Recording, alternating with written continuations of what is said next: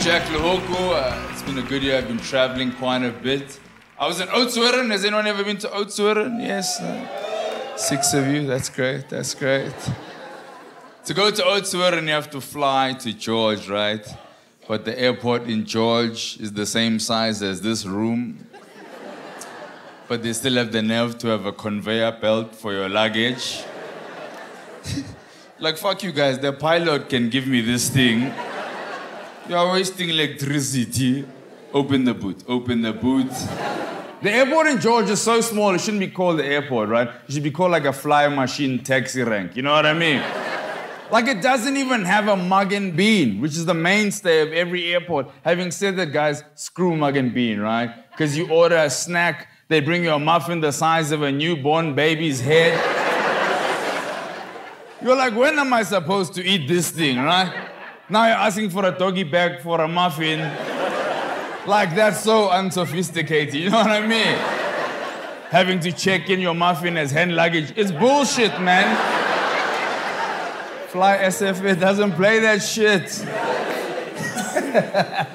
But it's nice, traveling's always great, but I got a little bit sick in Oudtshoorn, so I bought some Barocca. Don't know if you guys know this, but every Barocca has a label that says this medicine was not in any way designed to cure, treat, or prevent any illness.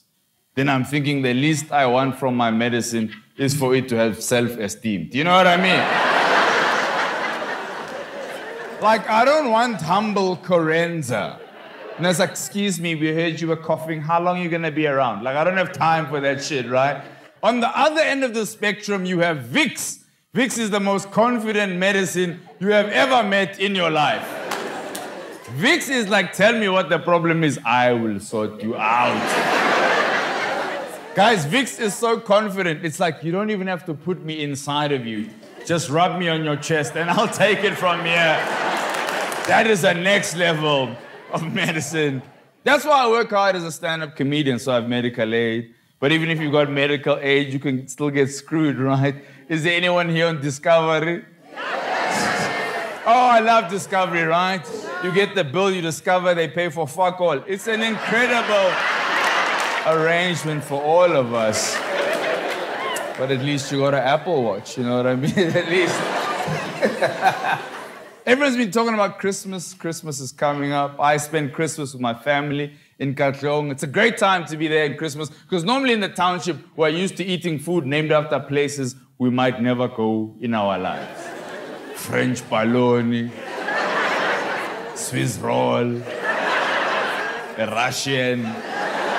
Guys, there's no one in Russia eating a kota going Nasta Rove. Like, where is the acha? You know what I mean? Like, that's not a thing. Because people come out, and on Christmas, you have to look well, right? You always have to make sure you're fresh. Because you don't want to be that one cousin where the aunts are like, but we thought they were living in the suburbs. This does not look like the vibe of the suburbs. So you go, I get my hair cut. I go to barbershops that have photos on the wall of people who've never been there.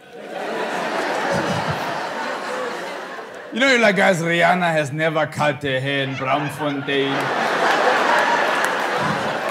Don't lie to us. Like, back in the day, I used to have cornrows. And black women, you didn't warn us about cornrows. Didn't tell us they can be too tight, then you can't move your neck. Now you are trying to greet your friends. Makene!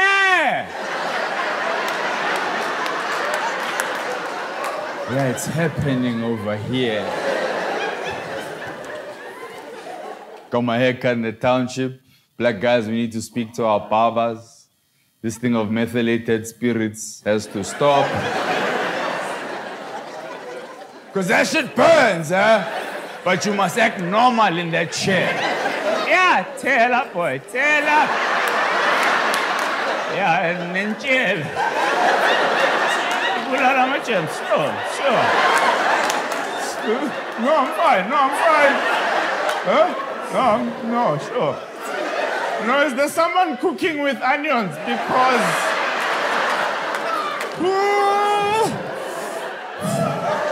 No, do you have Vaseline?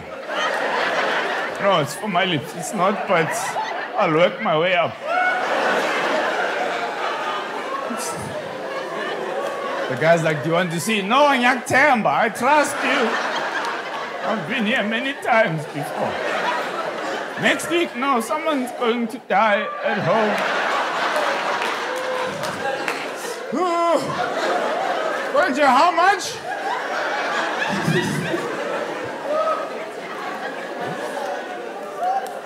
Ever had your barber fuck up your hair so much you don't recognize yourself in the mirror?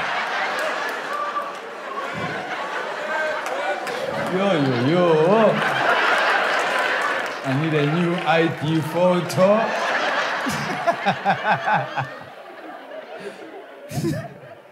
They're at the airport. No, this is not you, Mr. Lehoko. This is somebody else.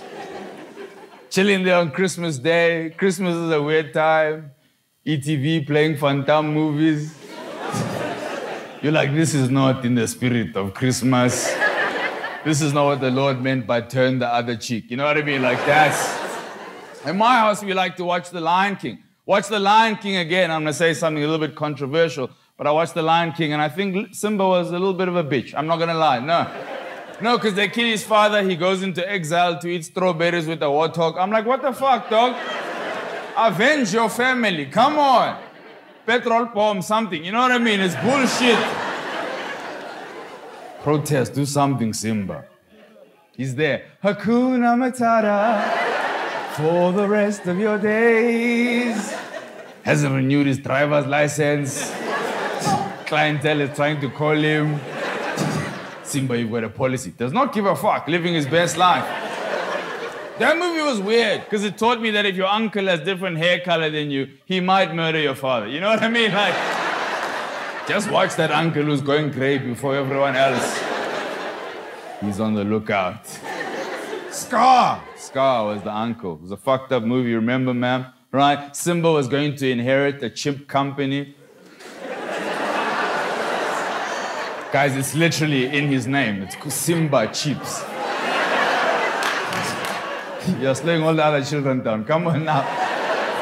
Then his uncle was like, fuck that, right? His uncle was Scar, right? If you name me Scar, I'd also be a little bit of an asshole, right? Like I've done other shit in my life. You can't name me because of an accident. You know what I mean? Like I've got a matric, I sometimes go to the gym, I've got other fucking qualities to me.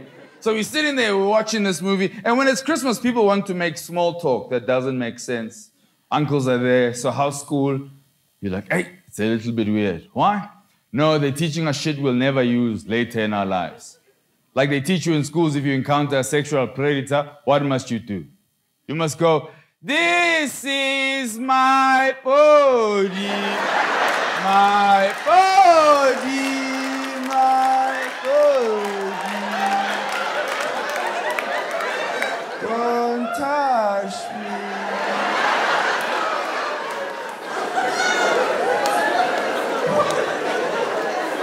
Guys, that has never stopped a pedophile ever in their lives. Never has a pedophile been like, oh shit, he knows the words.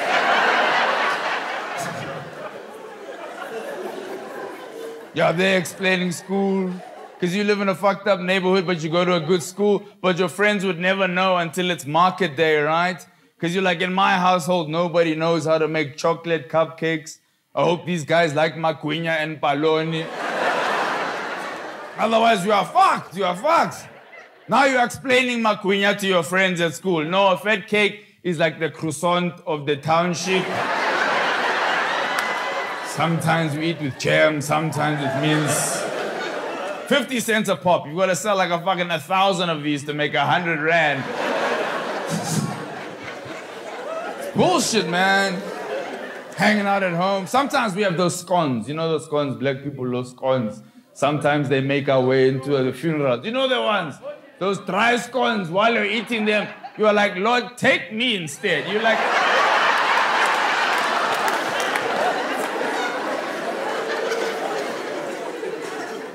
It never made sense to me. Remember in the beginning, there was nothing. Then the Lord made the heavens and the earth, then made Adam out of dust, right? Adam would go into the woods, forage, be bored, have a wank, and the Lord was like, I can't watch this forever. So the Lord made Eve not out of dust, out of a rib, right? Because Adam had gone to spur before the incident. And he was about to throw away the ribs, and the Lord was like, "Uya waster." I don't know why Hebrew sounds like Zulu. That's not their point. Remember, Adam and Eve stayed in the Garden of Edenvale. It's just off the N3.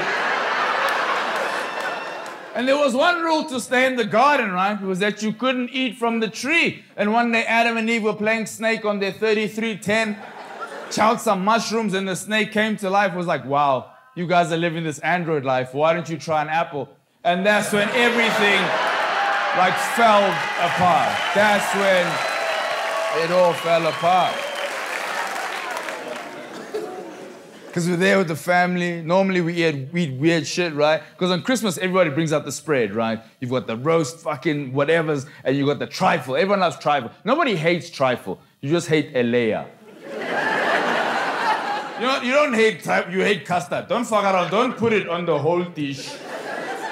You just hate custard. Because I remember growing up, I only realized much later in my life that we had grown up tough, right? When I had a full fish at the age of 11. But I'd grown up eating the fingers.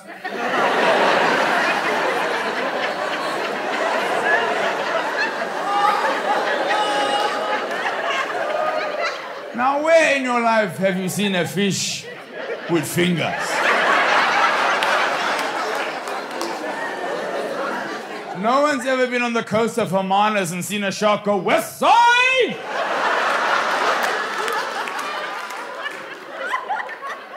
Not a thing. Black parents don't play that Father Christmas shit. Can't work the whole year, then give somebody else credit. They will fucking let you know. This. Yeah, here's the receipt even. Here's the receipt. I had to buy the batteries separate. That's for next Christmas. Ever had your toy fuck out and then all you've got left is the batteries? Now you are back to your imagination.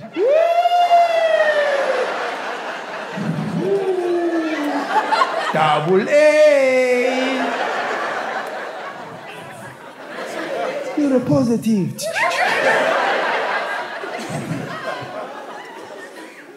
Christmas is tough. A lot of us grew up getting fucked up gifts. Remember those green soldiers that never moved?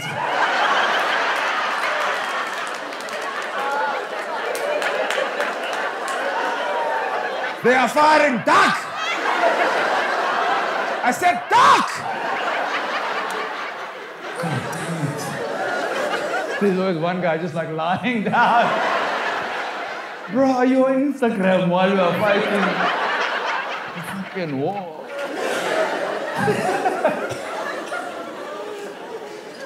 Sometimes you hang out at home, Christmas Day, everything's going all right.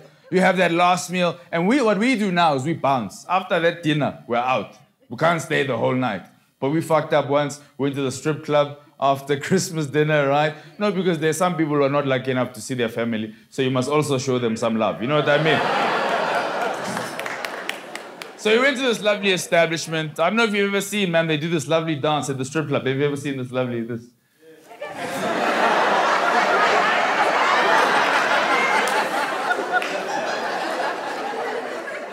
And you don't know whether to give money or a panado for the bad back. It's a very strange transaction for all of us. So we're there at the gift that keeps on giving.